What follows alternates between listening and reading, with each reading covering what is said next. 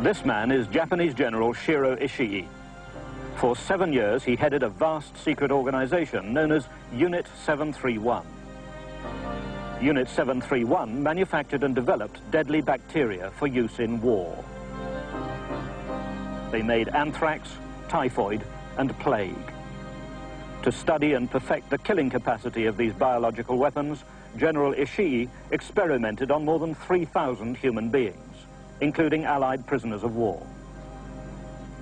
Yet, unlike his Nazi counterparts, such as Dr. Mengele, Ishii did not have to scuttle away into the depths of a South American jungle at the war's end.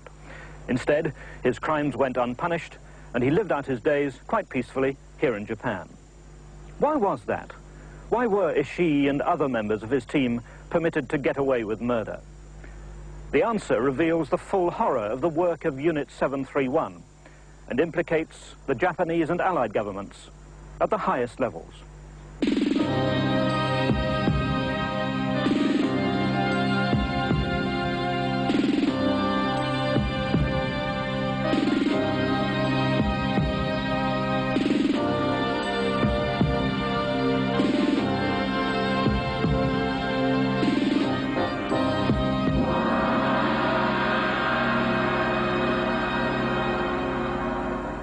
They were, the bodies were put up on autopsy tables, and then they would cut them open and so forth and get their organs, or parts of organs, whatever they wanted, and they put them in the containers and were marked with the same number as was on the POW tag. What particular organs were they concentrating on? It looked like deep in the stomach, so it was filed as part of the small intestine, and looked like pancreas and lung and brain. And brain as well. And brain as well. Frank James is one of a group of American prisoners who believe the Japanese experimented upon them during the last war. The experiments began in a prisoner of war camp in Manchuria in 1942. The Japanese scientists used chemical sprays, injections, blood samples, and rectal smears. And they come through and they had everybody bent over and they had little glass rods. And they got one of them shoved up their rear end, you know. And the Japs had so much fun doing it. I remember that. I was pretty sick, and I wouldn't go to the hospital because nobody that went in ever came out. I've told people, when they said, well, Charlie, you didn't die, well, why so many others? I said, well, maybe I got placebos and they got the shots. I was lying in my bunk in the barracks, and this Japanese, I thought he was a guard. He came in and he had a feather, and he run that feather up and down under my nostrils. And then I discovered that this was one of the methods that they used to get prisoners to ingest bacteria. From the time I've come back, I've suffered with fevers. And then I went to doctor after doctor, went to specialists, and they can't determine what it is. What did you think the purpose of all this was, Frank? I thought they were researching us, you know. They measured our skulls, our height. That's when they took our blood test also. Why did you think at the time they were measuring you and taking blood tests? I have no idea. They done many strange things that we never could understand. But if these Americans were experimented upon, none of the scientists responsible was ever prosecuted for war crimes. A secret deal at the end of the war, involving General Douglas MacArthur, prevented the Japanese being brought to justice. The deal was struck by this man, a former US intelligence officer, Colonel Murray Sanders. This document, seen here for the first time, lies at the heart of the deal. Germ warfare secrets in return for immunity from prosecution for Ishii and his men. Today, what does Sanders think of the deal? I think it was a mistake. But my only excuse is that we never would have obtained the data that we got if we hadn't done something like that. Ishii's interest in gas and germ warfare grew from decisions taken at a meeting of the League of Nations in Switzerland in 1925. 29 nations signed a protocol prohibiting the first use of bacteriological methods of warfare. 6 nations failed to ratify the agreement, among them Japan. And from this debate, in the mind of Shiro Ishii, was born an idea that colleagues who worked with him later watched grow into an obsession. I had the impression that Commander Ishii saw this as a means whereby Japan could conquer the world. At that time, of course, the atomic bomb had not been invented, and the matter of whether the world could be conquered by biological warfare was a topic of much debate. General Ishii's logic was simple. If the rest of the world had banned gas and germ warfare, Japan should have that capability. Besides being a soldier, Ishii was a brilliant bacteriologist. In the 1930s, he set up a small laboratory here at the Army Medical College in Tokyo. There was little support for his ideas on germ warfare, but he was asked to design a pump to purify water. The work quickly had a practical value, as Japan's military ambitions became evident. In 1931, Japan overran Manchuria. Their armies threatened both Russia and China. In 1935, a single incident played into Ishii's hands. Cholera ravaged the Japanese troops. The army blamed a group of spies, caught carrying glass bottles and ampoules containing the germs of dysentery, cholera, and anthrax. With these germs, said the Japanese, the spies had poisoned the wells of drinking water.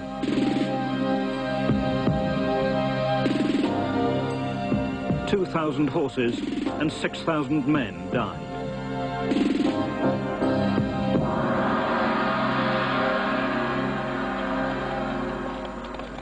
The Kwantung Army generals decided they needed protection from germ warfare.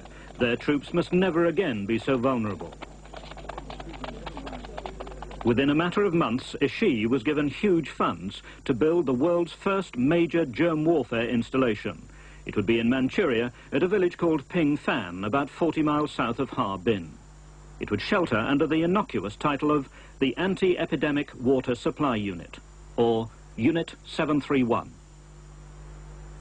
By 1939, Pingfan was a sprawling cluster of laboratories and living quarters, a garrison of 3,000 scientists, technicians, and soldiers.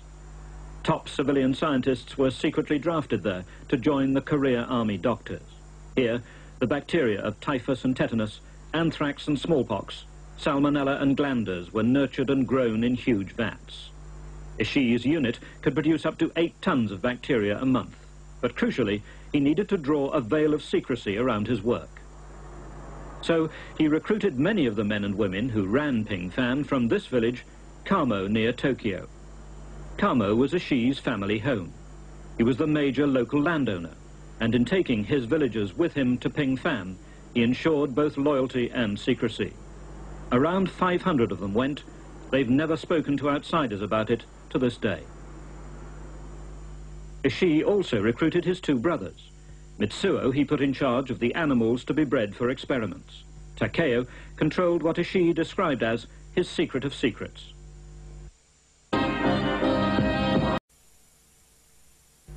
In Pingfan, 3 buildings were enveloped by the strictest security. Men entered and left there through a tunnel, usually at night. Hundreds of prisoners were directed to Pingfan. So-called spies who'd allegedly poisoned the wells, Chinese, Korean, Manchurian and Russian soldiers, petty criminals and dissidents.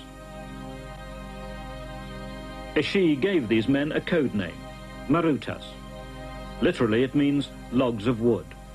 They were known only by numbers. They were to die painfully and anonymously in their thousands, sacrificed in a series of human experiments. In a graveyard in Tokyo, there stands a memorial not to those who died at the hand of the most secret records as he printed them. There was a standing order that there should be 60 to 80 Marutas in the unit at all times, so facilities were large enough to accommodate that number. There was a Maruta supply camp, and replacements came as those in the unit died. To the best of my knowledge, the number of prisoners called Marutas sacrificed there up until the end of the war was 2,500 to 3,000. Naoka Ishibashi, now a caretaker, was servant to a senior officer in Unit 731. He also had a more sinister duty.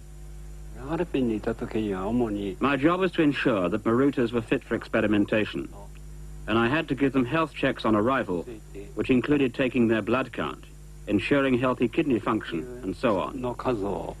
The number of Marutas arriving at any one time was usually 5 or 6, but they were not used immediately for experiments, because basic examination had to be completed before this could be done. Sometimes Unit 731 cooperated with other units. This man agreed to talk anonymously about one such joint operation. We experimented with cyanide gas in small bombs. Nearly 100 Maruta were used in the experiment, and they all died but for one. The bodies were loaded into trucks, 10 or 20 at a time, and transported to Haruarushan, where tents had been erected for a pathologist to carry out a pathological autopsy. I waited outside the tent to obtain the blood that had been recovered from various organs of the autopsies and placed in tubes, and took these to the military hospital in Hera and assessed the cyanide content of the blood. The prisoners were killed to assess the progress of various diseases. They were shot or injected with morphine. Some were dissected while they were still alive. In Ishii's eyes, the human experiments had been justified to protect the Japanese troops from germ warfare. But all along, he'd also been developing germ warfare as an attacking weapon. US intelligence documents reveal that he built both bombs and shells filled with germs. But when this bomb exploded, the charge was so great it destroyed much of the bacteria. He tried a balloon bomb, but its fuse was unreliable, and it failed to explode at the altitude that would have spread the germs most effectively. Next, Ishii invented this bomb, the Uji bomb. It was made of ceramic so that the charge to break the casing could be small, but the fins were unreliable. The bombs were tested on experimental stations near Pingfan. Here, they exploded both bombs and shells near prisoners they'd staked out in a huge open field. Documentary proof of this series of experiments turned up surprisingly 40 years later in Tokyo. One day in 1984, Professor Matsumura was browsing with a friend through the shelves of second-hand books when they found a set of remarkable papers. These are the actual scientific record of a number of killings, chronicled by the Japanese scientists who carried out the experiments in Unit 731. On this occasion, the prisoners were murdered with mustard gas. Professor Matsumura, how many men were actually involved in this particular series of experiments in Unit 731? 20 men were involved. How far away from the center of where the gas bomb exploded were these men placed? I'll show you a map. These are the Marutas. 5 Marutas were located. And each has a number, I see. Yes, and this is the direction of gas. How were the men dressed during these experiments? Some were exposed without gas masks, and some were with gas masks, and some were under shelter, and they were located in different conditions. You found another document. What does that one tell you? This document shows that 14 cases of the germ of tetanus were given, injected into the heels of Marutas. In case of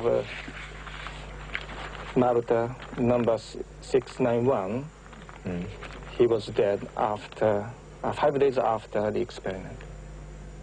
What about Maruta number 991? Yes. In this case, 10 days after the experiment, the tension of muscle was near zero. Near zero? Means so 10 days after the experiment, he was dead. Many of the leading members of Japan's scientific community were involved in the work of Unit 731. Dr. Hideo Tanaka was a plague expert. He became director of Osaka County University's School of Medicine. Dr. Yukimoto Yagesawa worked on ways of spreading diseases on wheat. He became secretary of the Japanese Penicillin Association. Dr. Taziomaru Ishikawa was a pathologist. He became a professor at Kanazawa University. He secretly took to the university specimens of his human experiments. Dr. Takeo Tamiya was Unit 731's recruiting officer. He became emeritus professor at Tokyo University and president of the Japanese Medical Association. By our calculations, around 10,000 people connected with Ishii's units slipped back into Japanese society at the end of the war and kept their mouths shut about what they'd done and seen. One of them is now emeritus vice president here at the Kitasato Hospital and Research Institute in Tokyo. His name, Dr. Shiro Kasahara. I got in to see Kasahara.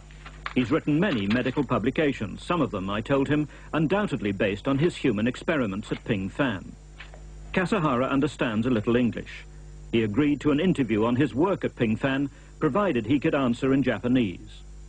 Kasahara was recruited by General Kitano, who took over Unit 731 when Ishii was recalled to Japan.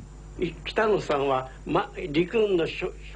Kitano was a professor at the University of Manchuria, and so he had a natural interest in medical research. He said that he earnestly wished for me to take part in the Songo fever research. And so, reluctantly, I went to Manchuria in 1941. In addition to myself, Mr. Ishii had gathered the most proficient people from universities and research laboratories. Professors, assistant professors, directors, and assistant directors. For those that would not agree to joining him, he arranged that they should receive red papers, which meant they were conscripted into the unit. In the year I was with them, the Ishii unit was ordered to carry out research into a mysterious disease that was affecting soldiers. So officers and the technicians, the brilliant people from the universities and laboratories, and myself, went to a place called Songo near the Soviet border. When I arrived there, I found their work involved obtaining mites from rats captured in the area of Songo, where the disease was most prevalent. And from these they made a solution for injecting into spies captured in Manchuria. I was only accustomed to university laboratories and university-style research, and until I went to the Ishii unit, I didn't even know such a thing as human experiment existed, or what the word Maruta meant. I was very naive. One had to approach one's own administration department and receive approval of the commander to become a custodian of a Maruta. Only then could injections be made, and the total number of people I used, in all sincerity, I believe amounted to 5 or 6. But medical papers and US intelligence reports on Songo or epidemic hemorrhagic fever bear the names of Professor Kasahara and General Kitano. They contradict the figures of human experiments that Kasahara gives. In the human experiments involving epidemic hemorrhagic fever, there were apparently 101 people sacrificed. Do you accept that number? I cannot accept the figure of 101. I never counted them, but it is incredible. I cannot believe it. But to experiment on, let alone to kill, even one prisoner of war is against the Geneva Convention, never mind medical ethics. Yes, I think it was a contravention.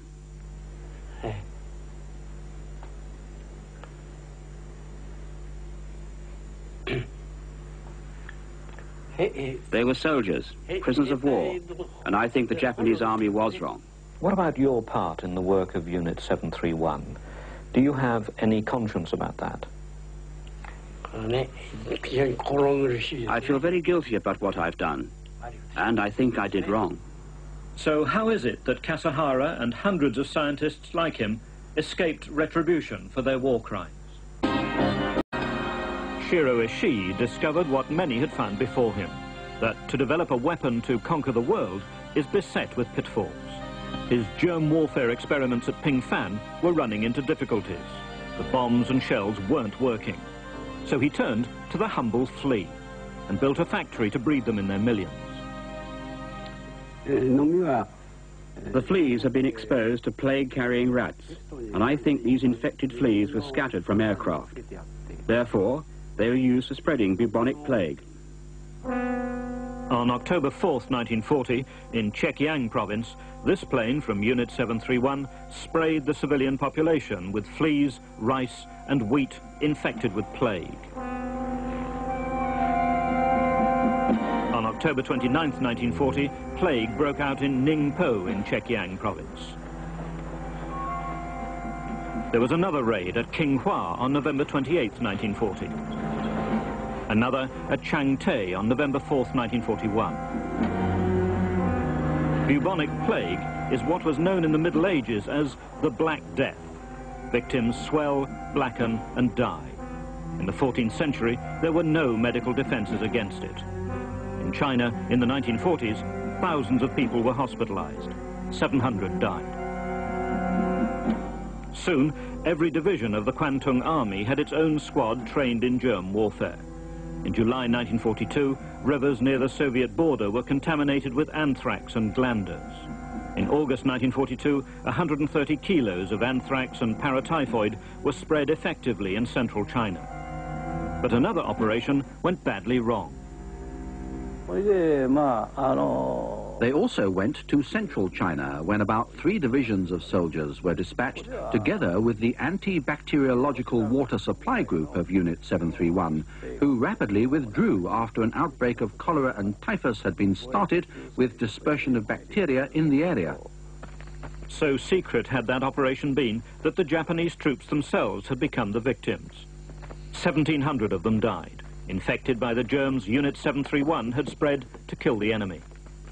By 1941, Britain and the United States were China's allies against Japan. China's leader, Chiang Kai-shek, sent a top-secret memo to Winston Churchill detailing the Japanese plague attacks. The memo alerted the allies, Britain, the US and Russia, to the need to re-examine their own germ warfare program.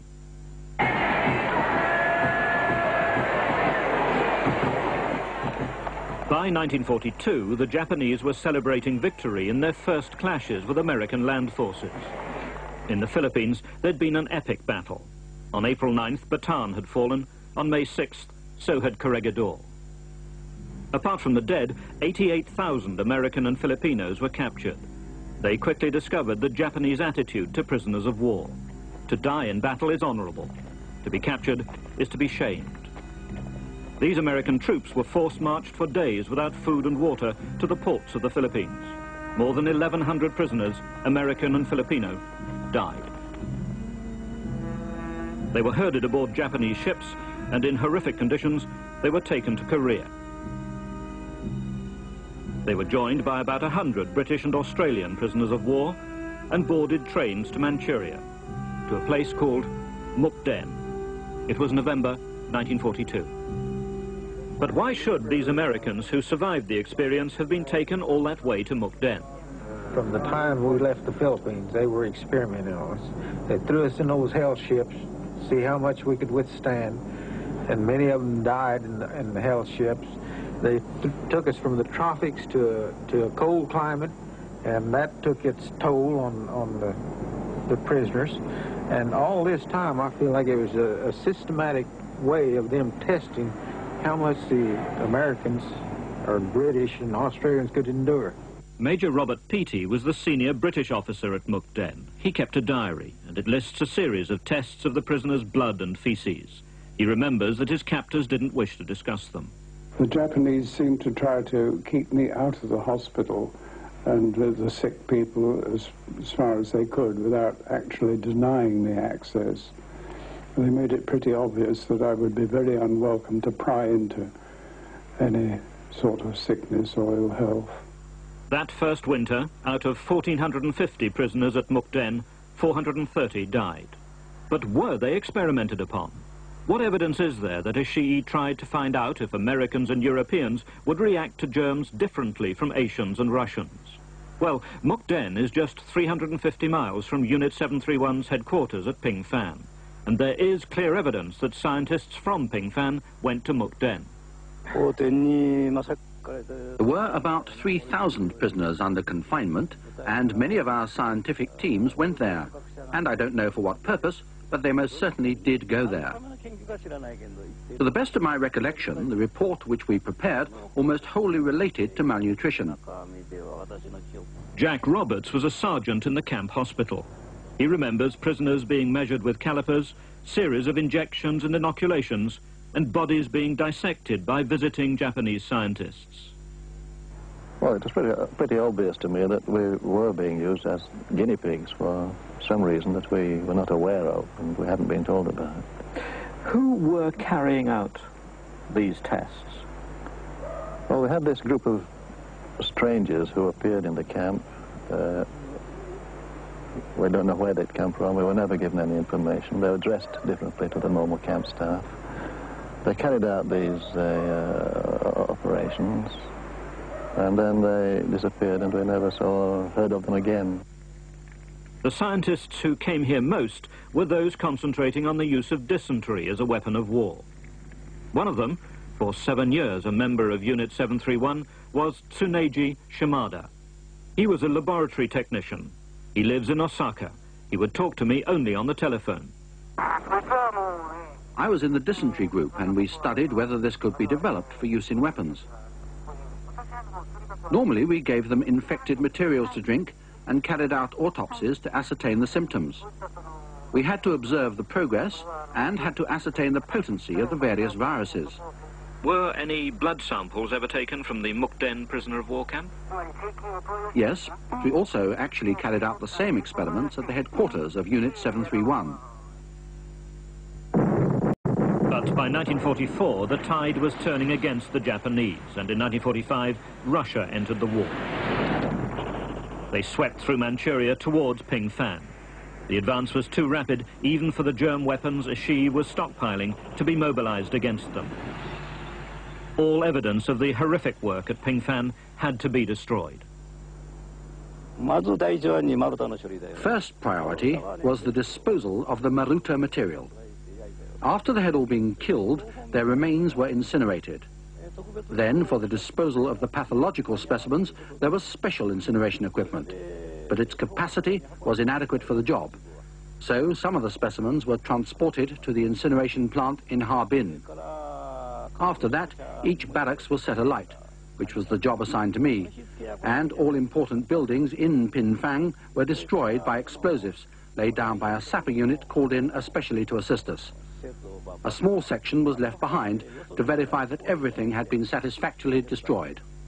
After the prisoners had been killed and the documents destroyed, all the members of Unit 731 were issued with cyanide capsules. They were ordered to use them if they were captured. The secret of secrets had to be kept. In August 1945, the war was ended, not by a biological weapon, but by an atomic bomb.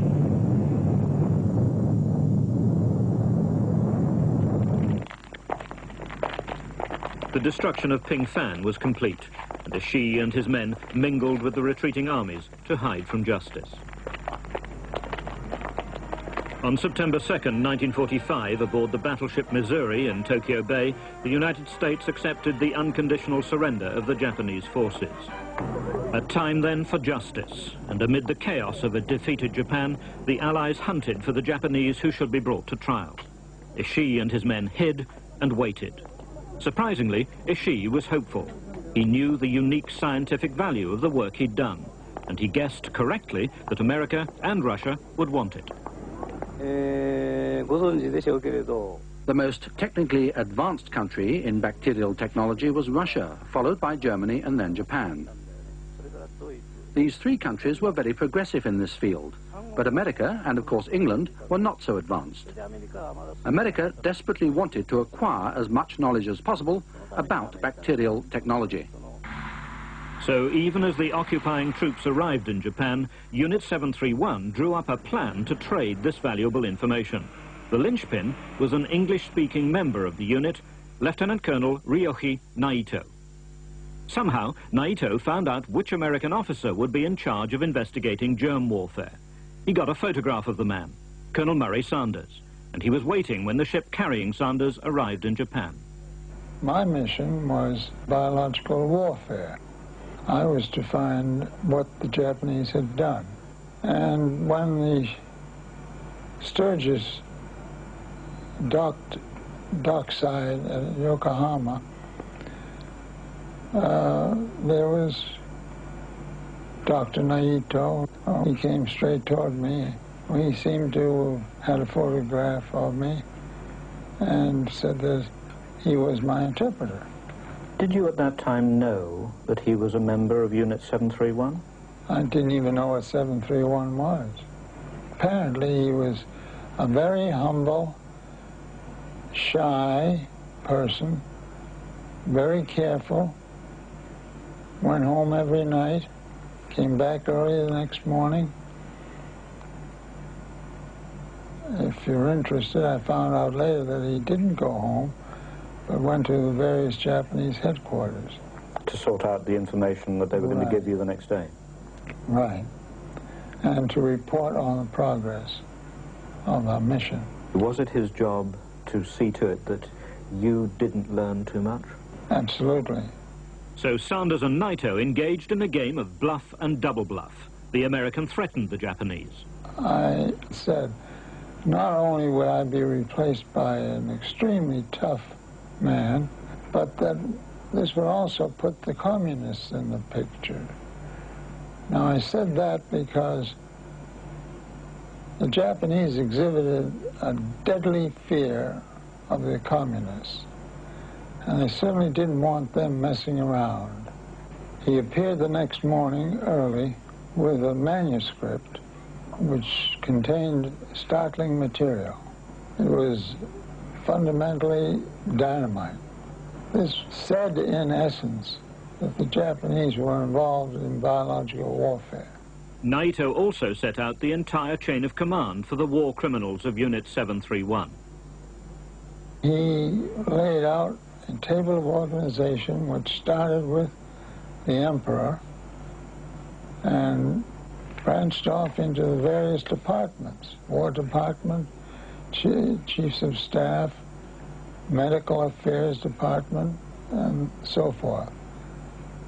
All of them implicated plus or minus. Do you believe that the Emperor was aware of the work of Unit 731?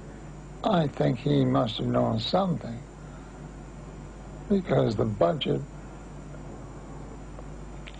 was very large, and the people involved were top level. A document held in Japan's military archives reveals that the unit was formed by imperial decree. That is, the Emperor's seal is on the document. We also know that the Emperor's brother, Prince Mikasa, visited Pingfan. More than that, the Emperor himself went to Manchuria at least once, in 1939, when the work of Pingfan was at its height. Certainly, he must have known about the garrison at Pingfan. But did he know of the human experiments? In the Japanese system, reports on important research would have been circulated to all in the cycle, and intermediate termination of the flow is inconceivable. I appreciate, therefore, that there was much discussion about the responsibility of the Emperor. But myself, I think it is ridiculous to believe that such information was not circulated to the Emperor. There was a comprehensive attempt to conceal the truth from the Allies. In the document Naito gave Colonel Sanders, there's a note tacked on the end. Sanders wrote, "I've asked Dr. Naito whether prisoners of war were used as guinea pigs. He vows this has not been the case." But did even Sanders, desperate for information, believe it? For a very short time. Did it, in a way, suit you to believe him when he said he didn't use human beings as guinea pigs? Well, it made it easier for me to be friends with him. But did it also make it easier for you to protect him, in a way? Yes, by all means. Believing Naito freed Sanders from moral constraints. He formulated an agreement. I looked on this document as the opening of a gate. It showed me where I could go and what to do. Sanders took the document directly to General MacArthur. He suggested the deal to MacArthur. The Allies wanted the information from Unit 731, so could he offer immunity from prosecution in return for the Japanese data? He said, well, if you feel you cannot get all the information, we are not given to torture. There's nothing we can do about it. So offer them the deal. So we offer him the promise, as coming from General MacArthur, and get the data. I went back to Naito and said, told him that we would not prosecute. I had General MacArthur's word for it. BW workers as war criminals. This made a deep impression, and the data came in waves after that. Thick and fast. Thick and fast. We could hardly keep up with it. In January 1946, free from the fear of prosecution, Ishii emerged from hiding. He began to talk to the Americans about his work. He knew the Russians would also be seeking him and his information. They'd captured 12 germ warfare experts in Manchuria. Sure enough, according to this US intelligence document, the Russians did ask the Americans to release Ishii to them for questioning. The Russians requested that General MacArthur arrange for the handing over of General Ishii to them, but Ishii went to discuss this with MacArthur, stressing that he had no intention of going to Russia.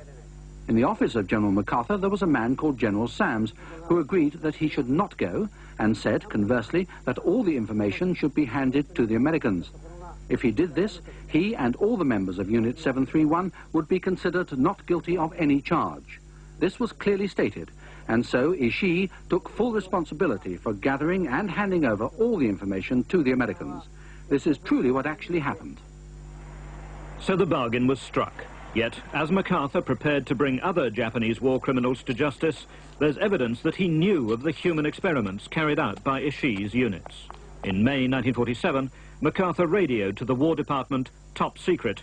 Experiments on humans were confirmed tacitly by Ishii. Reluctant statements by Ishii indicated he had superiors who knew and authorized the program. In September 1947, again top secret, the State Department warned MacArthur and the Army and the Navy about the deal. It is recognized, they said, that this government may at a later date be seriously embarrassed. They'd already discussed that independent investigation by the Soviets in the Mukden area may have disclosed evidence that American prisoners of war were used for experimental purposes, and that they lost their lives as a result of the experiments. But MacArthur pressed ahead with the deal. Then, in October 1947, two American scientists, Edwin Hill and Joseph Victor, came to Japan to assess the value of Ishii's work. They interviewed the Unit 731 scientists, Ishii, Kitano, Kasahara and the rest. And the American investigators reported, such information could not be obtained in our own laboratories because of the scruples attached to human experimentation. The trial of Japanese war criminals, begun in Tokyo in May 1946, had already lasted a year. The trial ended in April 1948. It had lasted 2 years. But in the thousands of pages of evidence and depositions, there's not a single mention of Unit 731. In contrast, the Russians brought their Unit 731 criminals to trial and gave them up to 25 years in jail. But the Americans had the information they wanted, and Ishii and his men emerged scot-free. But there was another important consideration. The Emperor had escaped association with Ishii's experimental work on human beings. He never stood trial to answer for the crimes of his nation, not least because the Allies needed him to preserve some stability in a land reeling in defeat. They needed him to introduce a new democratic constitution to a newly elected parliament. There seems little doubt that the Americans and the Japanese protected the Emperor from implication in and possible prosecution over any war crime. Meanwhile, Shiro Ishii was living in Tokyo. Then, in 1948, he suddenly disappeared. I am told that he gave some lectures, a series of lectures that included human testing of infectious organisms in a special camp in the United States. He went into detail as to the method of injection and the reaction of the prisoners, and he gave some results. Do you know this, Dr. Sanders? I got the information from a high-ranking officer on the condition that his name not be mentioned. You are in no doubt in your own mind that it is true? I believe it, yes. The game is you buy a lot for a little, and that's what they did. They gave us a few little prisoners' death to gain a lot of knowledge for their own research programs to make bacterial stuff that they can't even haul through half of the towns of this country. Our government should have notified us so we could have been on the lookout for any repercussions from the experiments. And I'm very disappointed in our government that they have done this.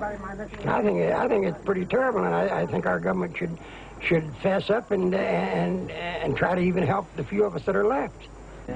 Today, 40 years on, and as the extent of the horrific work of Unit 731 emerges, these American prisoners are fighting for compensation. They feel let down and angry. They're calling for a full congressional investigation. The US government may be on the threshold of the embarrassment forecast by this intelligence document 40 years ago. The congressman will find that the work of Unit 731 spread across the entire Far Eastern theater of war. In places as far apart as Nanking and Burma, there are further allegations of human experimentation. As for the men of Unit 731, after the war, many of them prospered. Scores went to work in a new company Dr. Naito set up, the Green Cross Corporation. Naito befriended his former interrogator, Murray Sanders. He visited the Sanders home in Florida. He entertained the Sanders family in Japan. Well, after the war, I saw many of these people, both in Tokyo and in the Green Cross blood transfusion, blood processing plant, including Kitano. Naito had employed them, you mean? Yes. The Green Cross mainly works in blood. They were originally established as a blood bank in 1948. They extract plasma, albumin and gamma globulin from blood, and this is identical to the work that members of Unit 731 were doing in Harbin. So it was logical and convenient that they should employ such experienced people when and where they could find them. And that is why so many former members of Unit 731 were employed by the Green Cross. The Green Cross Corporation has grown into one of the most successful drug companies in Japan. In 1985, its profits were forecast at more than 6,000 million yen. Dr. Naito died in 1982, a rich man. But not before he'd approved plans for this new multi-million-dollar research institute named after him to be built in Los Angeles, USA. And Shiro Ishii? Well, ironically, he suffered in his later years from chronic dysentery and internal inflammation, diseases he'd inflicted on others at Pingfan. Like them, he was to die slowly and painfully of cancer of the throat. It's too late now to bring many of the Unit 731 scientists to justice.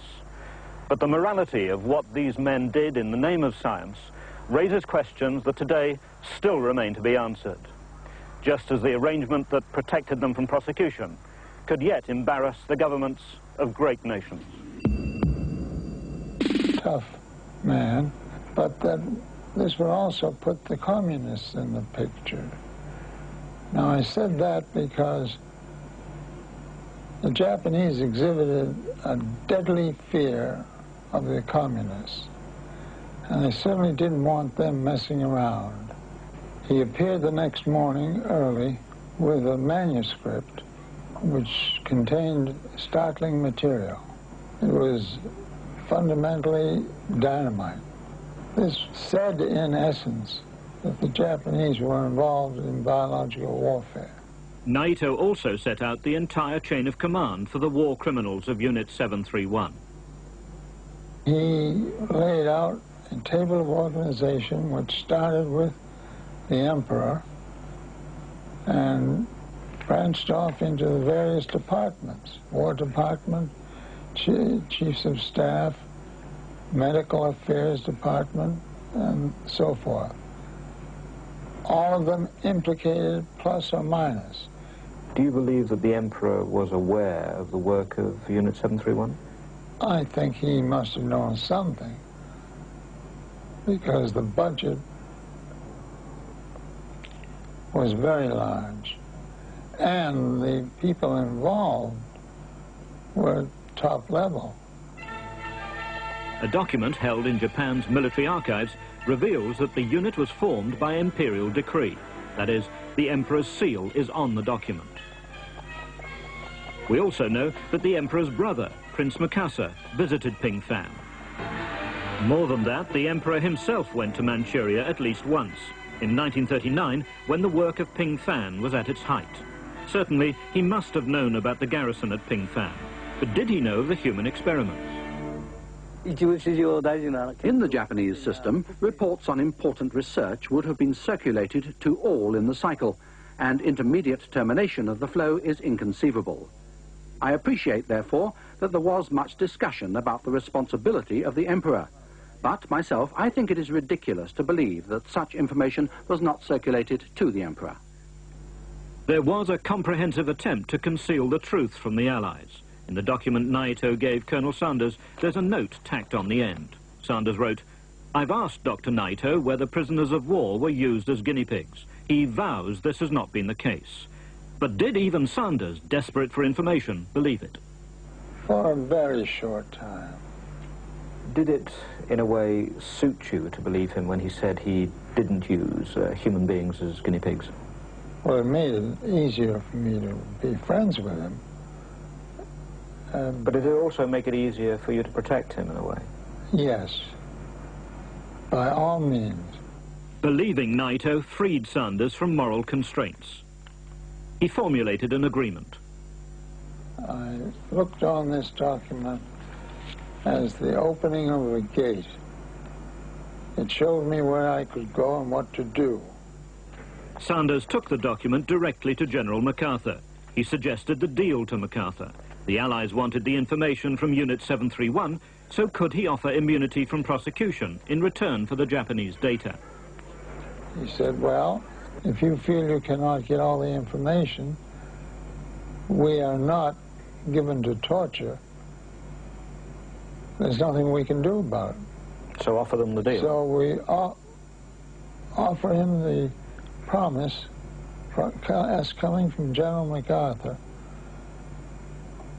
and get the data. I went back to Naito and told him that we would not prosecute. I had General MacArthur's word for it.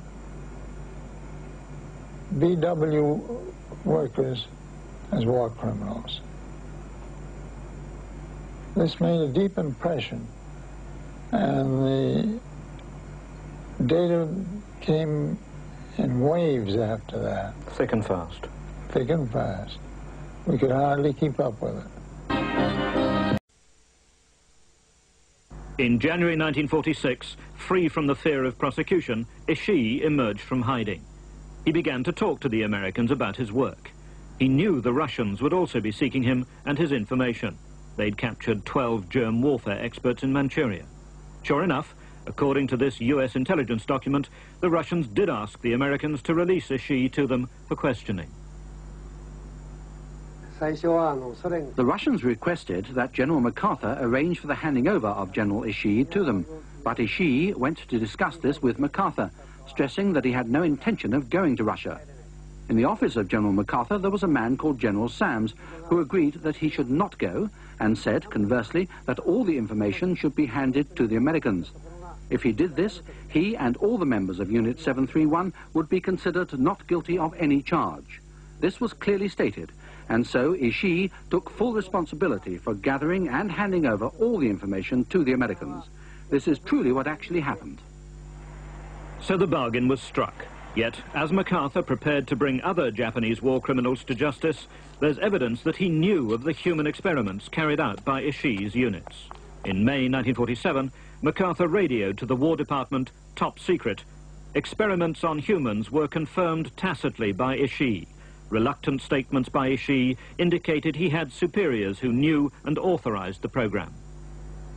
In September 1947, again top secret, the State Department warned MacArthur and the Army and the Navy about the deal.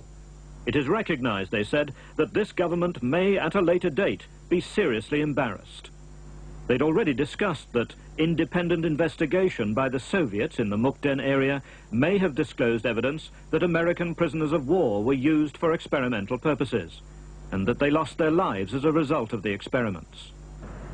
But MacArthur pressed ahead with the deal.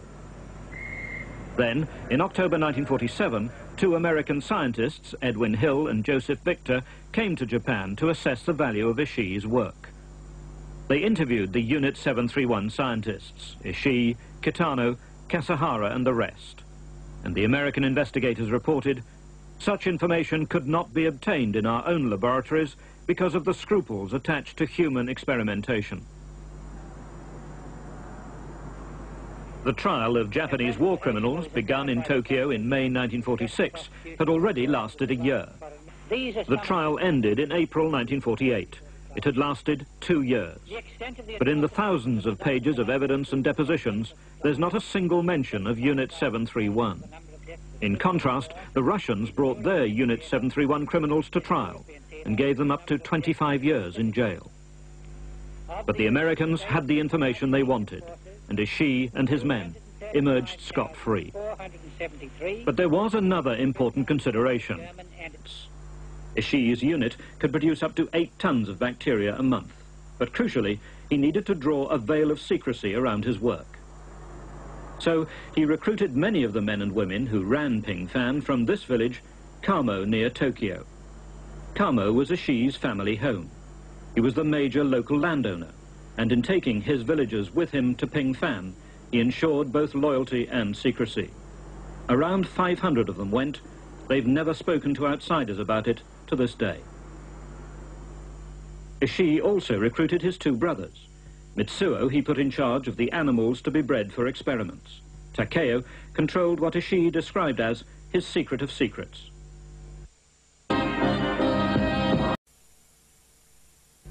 In Pingfan, 3 buildings were enveloped by the strictest security. Men entered and left there through a tunnel, usually at night. Hundreds of prisoners were directed to Pingfan, so-called spies who'd allegedly poisoned the wells, Chinese, Korean, Manchurian and Russian soldiers, petty criminals and dissidents. Ishii gave these men a code name, Marutas. Literally it means logs of wood. They were known only by numbers. They were to die painfully and anonymously in their thousands, sacrificed in a series of human experiments. In a graveyard in Tokyo, there stands a memorial not to those who died at the hand of the most secret records as he printed them. There was a standing order that there should be 60 to 80 Marutas in the unit at all times, so facilities were large enough to accommodate that number. There was a Maruta supply camp, and replacements came as those in the unit died. To the best of my knowledge, the number of prisoners called Marutas sacrificed there up until the end of the war was 2,500 to 3,000. Naoka Ishibashi, now a caretaker, was servant to a senior officer in Unit 731. He also had a more sinister duty. My job was to ensure that Marutas were fit for experimentation, and I had to give them health checks on arrival, which included taking their blood count, ensuring healthy kidney function, and so on. The number of Marutas arriving at any one time was usually 5 or 6, but they were not used immediately for experiments, because basic examination had to be completed before this could be done. Sometimes Unit 731 cooperated with other units. This man agreed to talk anonymously about one such joint operation. We experimented with cyanide gas in small bombs. Nearly 100 Maruta were used in the experiment, and they all died but for one. The bodies were loaded into trucks, 10 or 20 at a time, and transported to Haruarushan, where tents had been erected for a pathologist to carry out a pathological autopsy. I waited outside the tent to obtain the blood that had been recovered from various organs of the autopsies and placed in tubes, and took these to the military hospital in Hera and assessed the cyanide content of the blood. The prisoners were killed to assess the progress of various diseases. They were shot or injected with morphine. Some were dissected while they were still alive. In Ishii's eyes, the human experiments had been justified to protect the Japanese troops from germ warfare. But all along, he'd also been developing germ warfare as an attacking weapon. US intelligence documents reveal that he built both bombs and shells filled with germs. But when this bomb exploded, the charge was so great it destroyed much of the bacteria. He tried a balloon bomb, but its fuse was unreliable, and it failed to explode at the altitude that would have spread the germs most effectively. Next, Ishii invented this bomb, the Uji bomb. It was made of ceramic so that the charge to break the casing could be small, but the fins were unreliable. The bombs were tested on experimental stations near Pingfan. Here, they exploded both bombs and shells near prisoners they'd staked out in a huge open field. Documentary proof of this series of experiments turned up surprisingly 40 years later in Tokyo. One day in 1984, Professor Matsumura was browsing with a friend through the shelves of second-hand books when they found a set of remarkable papers.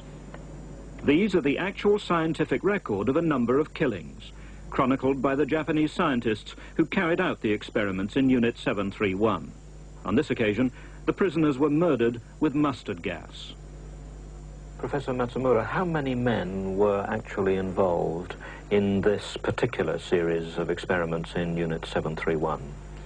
20 men were involved.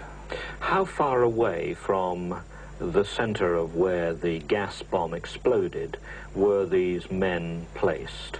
I'll show you a map. These are the Marutas. 5 Marutas were located. And each has a number, I see. Yes, and this is the direction of gas. How were the men dressed during these experiments? Some were exposed without gas masks, and some were with gas masks, and some were under shelter, and they were located in different conditions. You found another document. What does that one tell you? This document shows that 14 cases of the germ of tetanus were given, injected into the heels of Marutas. In case of Maruta number 691, he was dead after 5 days after the experiment. What about Maruta number 991? Yes. In this case, 10 days after the experiment, the tension of muscle was near zero. Near zero? Means so 10 days after the experiment, he was dead. Many of the leading members of Japan's scientific community were involved in the work of Unit 731. Dr. Hideo Tanaka was a plague expert. He became director of Osaka County University's School of Medicine. Dr. Yukimoto Yagesawa worked on ways of spreading diseases on wheat. He became secretary of the Japanese Penicillin Association. Dr. Taziomaru Ishikawa was a pathologist. He became a professor at Kanazawa University. He secretly took to the university specimens of his human experiments. Dr. Takeo Tamiya was Unit 731's recruiting officer. He became emeritus professor at Tokyo University and president of the Japanese Medical Association. By our calculations, around 10,000 people connected with Ishii's units slipped back into Japanese society at the end of the war. The health ships, they took us from the tropics to a cold climate, and that took its toll on the prisoners. And all this time, I feel like it was a systematic way of them testing how much the Americans or British and Australians could endure. Major Robert Peattie was the senior British officer at Mukden. He kept a diary, and it lists a series of tests of the prisoners' blood and feces. He remembers that his captors didn't wish to discuss them. The Japanese seemed to try to keep me out of the hospital and the sick people as far as they could without actually denying me access. They made it pretty obvious that I would be very unwelcome to pry into any sort of sickness or ill health. That first winter, out of 1,450 prisoners at Mukden, 430 died. But were they experimented upon? What evidence is there that Ishii tried to find out if Americans and Europeans would react to germs differently from Asians and Russians? Well, Mukden is just 350 miles from Unit 731's headquarters at Pingfan, and there is clear evidence that scientists from Pingfan went to Mukden. There were about 3,000 prisoners under confinement, and many of our scientific teams went there. And I don't know for what purpose, but they most certainly did go there. To the best of my recollection, the report which we prepared almost wholly related to malnutrition. Jack Roberts was a sergeant in the camp hospital. He remembers prisoners being measured with calipers, series of injections and inoculations, and bodies being dissected by visiting Japanese scientists. Well, it was pretty obvious to me that we were being used as guinea pigs for some reason that we were not aware of and we hadn't been told about. Who were carrying out these tests? Well, we had this group of strangers who appeared in the camp. We don't know where they'd come from. We were never given any information. They were dressed differently to the normal camp staff. They carried out these operations, and then they disappeared, and we never saw or heard of them again. The scientists who came here most were those concentrating on the use of dysentery as a weapon of war. One of them, for 7 years a member of Unit 731, was Tsuneji Shimada. He was a laboratory technician. He lives in Osaka. He would talk to me only on the telephone. I was in the dysentery group, and we studied whether this could be developed for use in weapons. Normally, we gave them infected materials to drink and carried out autopsies to ascertain the symptoms. We had to observe the progress and had to ascertain the potency of the various viruses. Were any blood samples ever taken from the Mukden prisoner of war camp? Yes, but we also actually carried out the same experiments at the headquarters of Unit 731. But by 1944, the tide was turning against the Japanese, and in 1945, Russia entered the war. They swept through Manchuria towards Pingfan. The advance was too rapid, even for the germ weapons Ishii was stockpiling, to be mobilized against them. All evidence of the horrific work at Pingfan had to be destroyed. First priority was the disposal of the Maruta material. After they had all been killed, their remains were incinerated. Then, for the disposal of the pathological specimens, there was special incineration equipment, but its capacity was inadequate for the job. So some of the specimens were transported to the incineration plant in Harbin. After that, each barracks was set alight, which was the job assigned to me, and all important buildings in Pingfan were destroyed by explosives laid down by a sapper unit called in especially to assist us. A small section was left behind to verify that everything had been satisfactorily destroyed. After the prisoners had been killed and the documents destroyed, all the members of Unit 731 were issued with cyanide capsules. They were ordered to use them if they were captured. The secret of secrets had to be kept.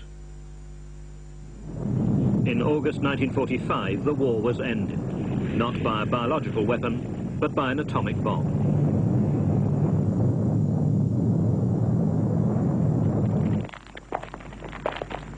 The destruction of Pingfan was complete, and Ishii and his men mingled with the retreating armies to hide from justice. On September 2nd, 1945, aboard the battleship Missouri in Tokyo Bay, the United States accepted the unconditional surrender of the Japanese forces. A time then for justice, and amid the chaos of a defeated Japan, the Allies hunted for the Japanese who should be brought to trial. Ishii and his men hid and waited. Surprisingly, Ishii was hopeful. He knew the unique scientific value of the work he'd done, and he guessed correctly that America and Russia would want it. The most technically advanced country in bacterial technology was Russia, followed by Germany and then Japan. These three countries were very progressive in this field, but America, and of course England, were not so advanced. America desperately wanted to acquire as much knowledge as possible about bacterial technology. So even as the occupying troops arrived in Japan, Unit 731 drew up a plan to trade this valuable information. The linchpin was an English-speaking member of the unit, Lieutenant Colonel Ryoshi Naito. Somehow, Naito found out which American officer would be in charge of investigating germ warfare. He got a photograph of the man, Colonel Murray Sanders, and he was waiting when the ship carrying Sanders arrived in Japan. My mission was biological warfare. I was to find what the Japanese had done. And when the Sturgis dockside at Yokohama, there was Dr. Naito. He came straight toward me. He seemed to have had a photograph of me and said that he was my interpreter. Did you at that time know that he was a member of Unit 731? I didn't even know what 731 was. Apparently he was a very humble, shy person, very careful, went home every night, came back early the next morning. If you're interested, I found out later that he didn't go home, but went to the various Japanese headquarters. To sort out the information that they were going to give you the next day? Right. And to report on the progress of our mission. Was it his job to see to it that you didn't learn too much? Absolutely. So Sanders and Naito engaged in a game of bluff and double bluff. The American threatened the Japanese. I said, not only would I be replaced by an extremely... and kept their mouths shut about what they'd done and seen. One of them is now Emeritus Vice President here at the Kitasato Hospital and Research Institute in Tokyo. His name, Dr. Shiro Kasahara. I got in to see Kasahara. He's written many medical publications, some of them, I told him, undoubtedly based on his human experiments at Ping-Fan. Kasahara understands a little English. He agreed to an interview on his work at Ping-Fan, provided he could answer in Japanese. Kasahara was recruited by General Kitano, who took over Unit 731 when Ishii was recalled to Japan. Mr. Kitano was a professor at the University of Manchuria, and so he had a natural interest in medical research. He said that he earnestly wished for me to take part in the Songo fever research, and so, reluctantly, I went to Manchuria in 1941. In addition to myself, Mr. Ishii had gathered the most proficient people from universities and research laboratories, professors, assistant professors, directors, and assistant directors. For those that would not agree to joining him, he arranged that they should receive red papers, which meant they were conscripted into the unit. In the year I was with them, the Ishii unit was ordered to carry out research into a mysterious disease that was affecting soldiers. So officers and the technicians, the brilliant people from the universities and laboratories, and myself, went to a place called Songo near the Soviet border. When I arrived there, I found their work involved obtaining mites from rats captured in the area of Songo, where the disease was most prevalent. And from these they made a solution for injecting into spies captured in Manchuria. I was only accustomed to university laboratories and university-style research, and until I went to the Ishii unit, I didn't even know such a thing as human experiment existed, or what the word Maruta meant. I was very naive. One had to approach one's own administration department and receive approval of the commander to become a custodian of a Maruta. Only then could injections be made, and the total number of people I used, in all sincerity, I believe amounted to 5 or 6. But medical papers and US intelligence reports on Songo or epidemic hemorrhagic fever bear the names of Professor Kasahara and General Kitano. They contradict the figures of human experiments that Kasahara gives. In the human experiments involving epidemic hemorrhagic fever, there were apparently 101 people sacrificed. Do you accept that number? I cannot accept the figure of 101. I never counted them, but it is incredible. I cannot believe it. But to experiment on, let alone to kill, even one prisoner of war is against the Geneva Convention, never mind medical ethics. Yes, I think it was a contravention.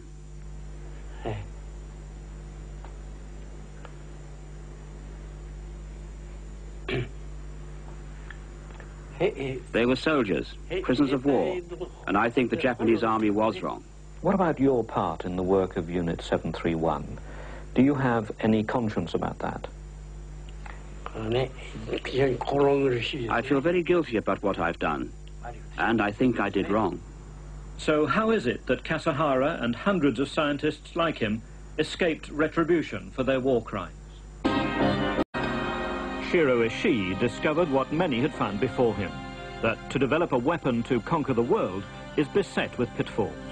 His germ warfare experiments at Pingfan were running into difficulties. The bombs and shells weren't working. So he turned to the humble flea and built a factory to breed them in their millions. The fleas have been exposed to plague-carrying rats, and I think these infected fleas were scattered from aircraft. Therefore, they were used for spreading bubonic plague. On October 4th, 1940, in Zhejiang province, this plane from Unit 731 sprayed the civilian population with fleas, rice and wheat infected with plague.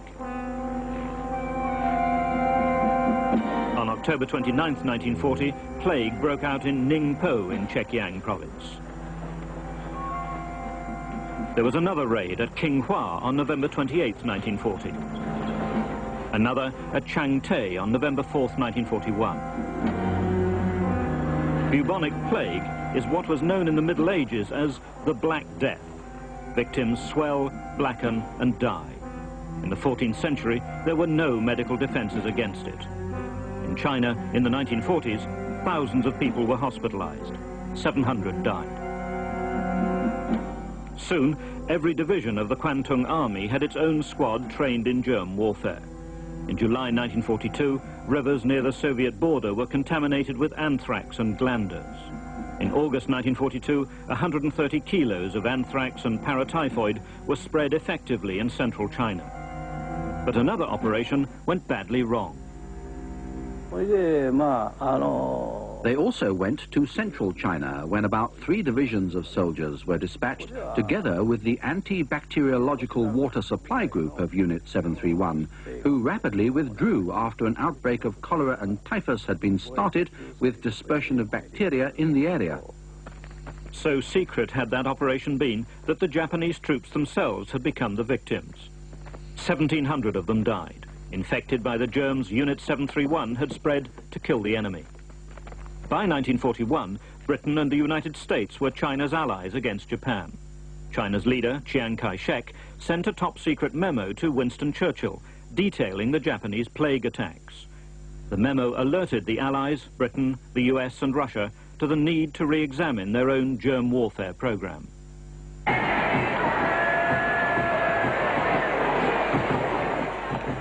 By 1942, the Japanese were celebrating victory in their first clashes with American land forces.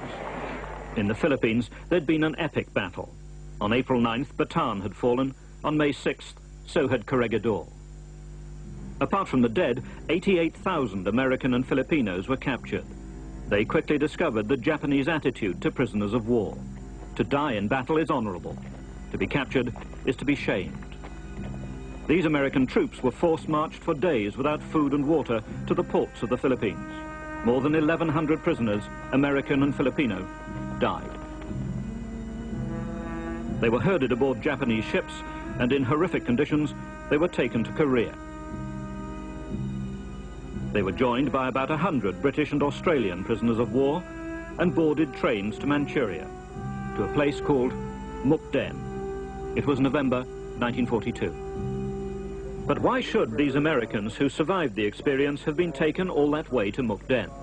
From the time we left the Philippines, they were experimenting on us. They threw us in those hell ships, see how much we could withstand, and many of them died. This man is Japanese General Shiro Ishii. For 7 years, he headed a vast secret organization known as Unit 731. Unit 731 manufactured and developed deadly bacteria for use in war. They made anthrax, typhoid, and plague. To study and perfect the killing capacity of these biological weapons, General Ishii experimented on more than 3,000 human beings, including Allied prisoners of war. Yet, unlike his Nazi counterparts, such as Dr. Mengele, Ishii did not have to scuttle away into the depths of a South American jungle at the war's end. Instead, his crimes went unpunished, and he lived out his days quite peacefully here in Japan. Why was that? Why were Ishii and other members of his team permitted to get away with murder? The answer reveals the full horror of the work of Unit 731 and implicates the Japanese and Allied governments at the highest levels.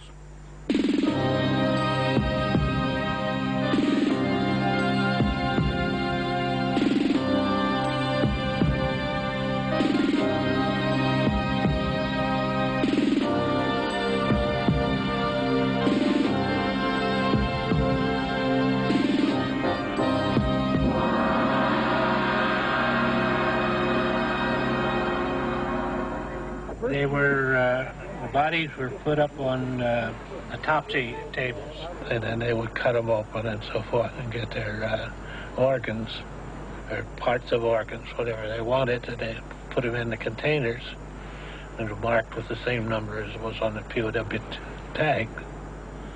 What particular organs were they concentrating on? It looked like deep in the stomach, so it was part of the small intestine, and looked like pancreas and lung and brain. And brain as well. Brain as well.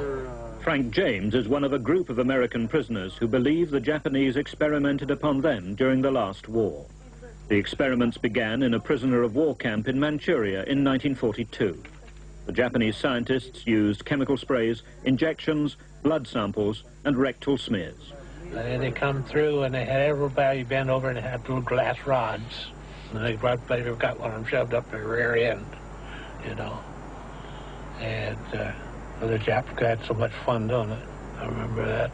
I was pretty sick, and I wouldn't go to the hospital because nobody that went in ever came out. I've told people, when they said, well, Charlie, you didn't die. Well, why so many others? I said, well, maybe I got placebos and they got the shots. I was lying in my bunk in the barracks, and this Japanese, I thought he was a guard. He came in, and he had a feather, and he run that feather up and down under my nostrils. And then I discovered that this was one of the methods that they used to get prisoners to ingest bacteria. From the time I've come back, I've suffered with fevers. And I went to doctor after doctor, went to specialists, and they can't determine what it is. What did you think the purpose of all this was, Frank? I thought they were researching us, you know. They measured our skulls, our height. That's when they took our blood test also. Why did you think at the time they were measuring you and taking blood tests? I have no idea. They done many strange things that we never could understand. But if these Americans were experimented upon, none of the scientists responsible was ever prosecuted for war crimes. A secret deal at the end of the war, involving General Douglas MacArthur, prevented the Japanese being brought to justice. The deal was struck by this man, a former US intelligence officer, Colonel Murray Sanders. This document, seen here for the first time, lies at the heart of the deal. Germ warfare secrets in return for immunity from prosecution for Ishii and his men. Today, what does Sanders think of the deal? I think it was a mistake. But my only excuse is that we never would have obtained the data that we got if we hadn't done something like that. Ishii's interest in gas and germ warfare grew from decisions taken at a meeting of the League of Nations in Switzerland in 1925. 29 nations signed a protocol prohibiting the first use of bacteriological methods of warfare. 6 nations failed to ratify the agreement, among them Japan. And from this debate, in the mind of Shiro Ishii, was born an idea that colleagues who worked with him later watched grow into an obsession. I had the impression that Commander Ishii saw this as a means whereby Japan could conquer the world. At that time, of course, the atomic bomb had not been invented, and the matter of whether the world could be conquered by biological warfare was a topic of much debate. General Ishii's logic was simple. If the rest of the world had banned gas and germ warfare, Japan should have that capability. Besides being a soldier, Ishii was a brilliant bacteriologist. In the 1930s, he set up a small laboratory here at the Army Medical College in Tokyo. There was little support for his ideas on germ warfare, but he was asked to design a pump to purify water. The work quickly had a practical value, as Japan's military ambitions became evident. In 1931, Japan overran Manchuria. Their armies threatened both Russia and China. In 1935, a single incident played into Ishii's hands. Cholera ravaged the Japanese troops. The army blamed a group of spies, caught carrying glass bottles and ampoules containing the germs of dysentery, cholera and anthrax. With these germs, said the Japanese, the spies had poisoned the wells of drinking water.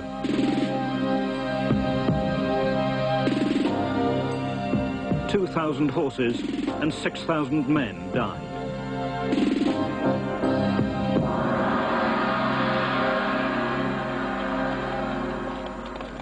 The Kwantung Army generals decided they needed protection from germ warfare.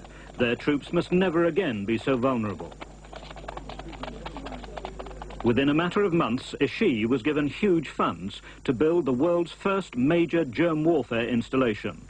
It would be in Manchuria at a village called Pingfan, about 40 miles south of Harbin. It would shelter under the innocuous title of the Anti-Epidemic Water Supply Unit, or Unit 731. By 1939, Pingfan was a sprawling cluster of laboratories and living quarters, a garrison of 3,000 scientists, technicians and soldiers.